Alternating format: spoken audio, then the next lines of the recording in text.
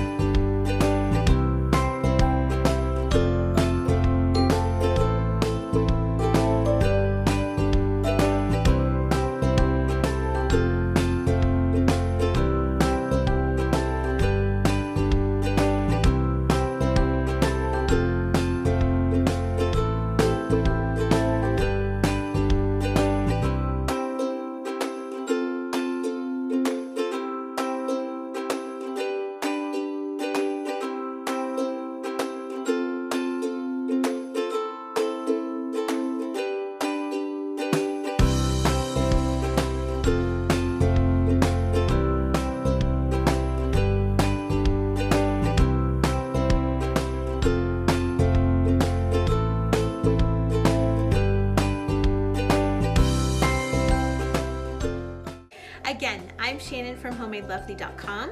For more decor ideas and DIY projects, visit our blog at HomemadeLovely.com. I'll see you in the next video.